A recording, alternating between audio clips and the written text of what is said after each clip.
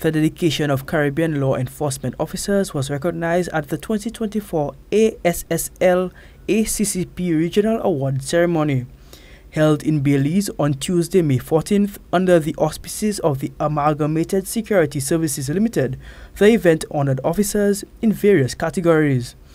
Among the celebrated officers were members of the Royal St. Lucia Police Force. Albert Charlery, Assistant Commissioner, claimed the coveted prize of Top Caribbean Career Move.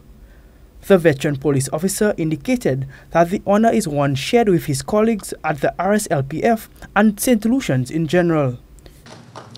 The motivation to serve and to do it with distinction was further enhanced by those officers who went before me and who have benefited from these awards. I want to give you the assurance that I will continue to aim for the stars as I discharge my duties.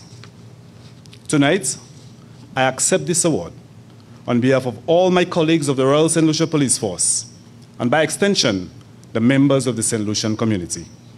As without their continued involvement and support, this would not have been possible. I am a strong advocate of teamwork and will endeavor to follow my personal mantra daily, which is promoting the collaborative approach. I stand dedicated and focused to achieve goals. Also awarded was Choice TV's very own Sergeant Zachary Hippolyte.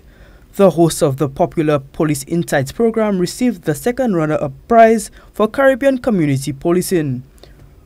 Although he was unable to attend the event in person, Hippolyte's contributions were highlighted at the event. His ability to address audiences of topics such as crime prevention, bullying, and domestic violence has benefited numerous organizations and community groups. Additionally, he hosts a popular television show called Police Insight, where he educates the public on policing and national issues, engaging viewers through call-in segments. He has also brought national attention to issues such as gang culture through the media interviews and appearances on talk shows in other Caribbean countries.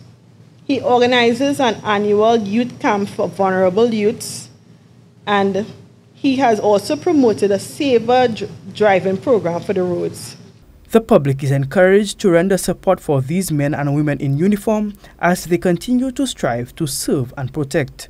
For Choice News Now, I am Quinn St.